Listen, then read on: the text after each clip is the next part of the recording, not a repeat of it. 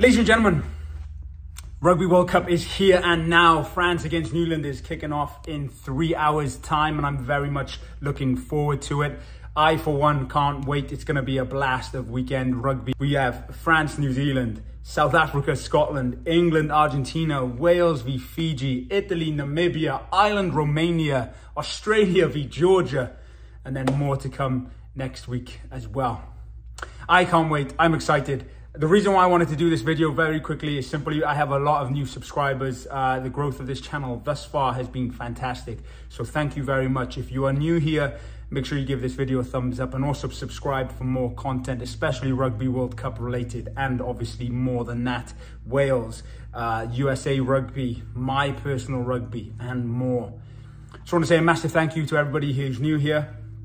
And if you're now only discovering the channel with this video, welcome. Hope you enjoy it. Hope you appreciate the content. Hope you enjoy the content. I'm having a lot of fun making this type of content. I've always wanted to do a rugby podcast and a rugby content for the longest time. I've spent a lot of my time and attention on TikTok lately, but I'm slowly transitioning because I realize that I am also very much passionate about Wales and rugby in general. So here we are.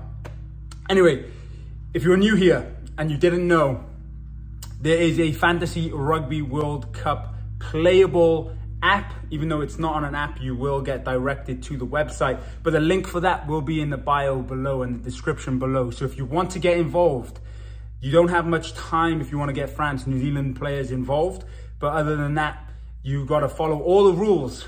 Link will be below. Take you to my league, personal league that I'm in, my private league, the Chip Over the Top Rugby podcast. And obviously, you can pick and choose if you want to be the best rugby fantasy manager in the world.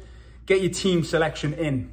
Make sure you follow all the rules because it is going to be difficult to pick a fucking world-class team with only 100 points.